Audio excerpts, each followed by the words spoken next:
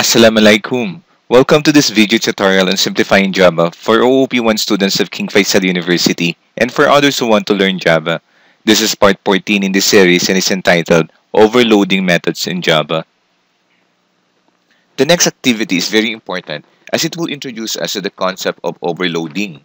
Overloading is the use of the same method with different numbers of parameters, including 0, and even a different return type. We will create a Java class here that will ask a user to enter the side of a square and the length and width of a rectangle. So that means there are two shapes here, a square and a rectangle. We will use non-void methods to compute the perimeter of both.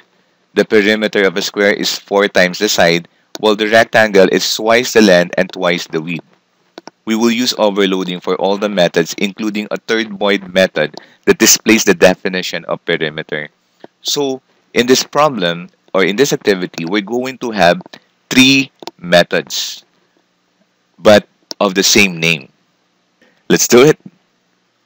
We will have 3 inputs here, the side of the square and the width and the length of the rectangle. The process is simple computations of the perimeter, but the more important thing to consider here is that there should be 3 methods with the same name. 2 non-void methods for the perimeter of the square and rectangle, and a third method that is void. Notice that one non-void method has only one argument, while the other has 2.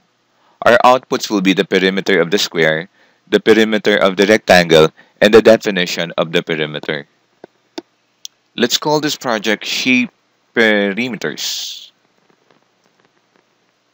Let's first do our 3 methods. All of them are public static. 2 are of integer return type. Their names are all perimeter. The first method has one argument. This is to compute for the perimeter of the square. We will declare P as our perimeter. The perimeter here is equal to 4 times the side. The variable for the side here is S, and we will return P. I'll just copy this one for our second non-void method, but this time there will be 2 arguments, one for the length and another for the width. This time the perimeter is equal to 2 times the length plus 2 times the width, and again we will return P. The third method is a void method that doesn't have any argument, and all we're going to do here is to write the definition of a perimeter.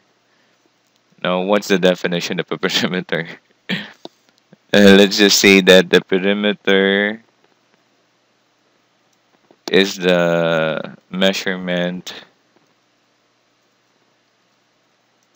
of the boundary of a figure. We can now implement our 3 methods. Start by importing scanner. Let's instantiate our scanner.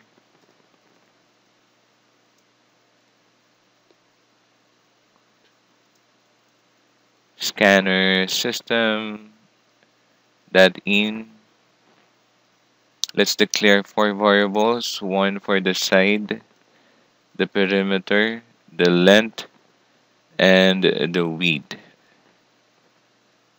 Whoa, what have I been thinking? It should be integer. Okay, now we can start with the square. Let's first ask for the value of the side. Enter the side,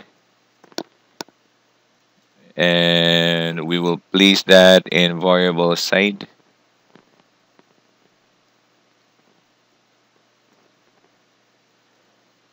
The perimeter of the square will be taken from, of course, the perimeter method that has only one argument, and we will pass to that method the side value.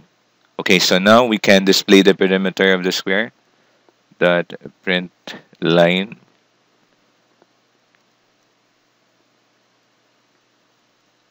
the perimeter of the square is perim.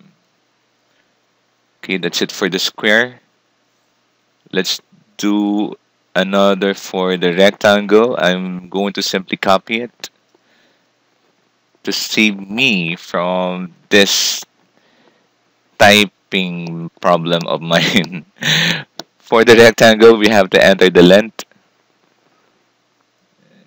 We will put that in variable length. And another copy for the width, which will be placed in variable width. The perimeter for the rectangle is the perimeter method with two arguments, the length and the width. Correct? Did we start with the length? Okay, yeah. The length and the width. So if we display the output, the perimeter of the rectangle is perim. Wow, we're almost done. The last method is simply going to display the definition of perimeter, and it can be called by simply calling the method without any argument. That's it. Class. Now let's try to run the program. For the square, it's of size 10. We'll make it a little bigger so everyone can see. Now this is for the rectangle. Let's say the side is 6, the length, the width is 7, the perimeter of the rectangle is 26, and the last part there is the perimeter with no argument at all, the void method. Perimeter is the measurement of the boundary of a figure. Okay, I think you've done many things already for this part, but there's one more concept that we want you to learn, and that is the methods being placed in another class separate from the class where the main method is contained. So this is activity number 28. We will revise the last activity by placing all the three methods in another class file called my methods. So everything's still the same except that those three methods will now be inside another class which we will call my methods. So to revise this, we have to create a new class, a new Java class. We're going to call it my methods. Then I'll cut the three methods that we have here in shape parameters. Control X. Now there are some errors, and I'll put them inside the my methods class. But this time I will delete this measurements, the public static,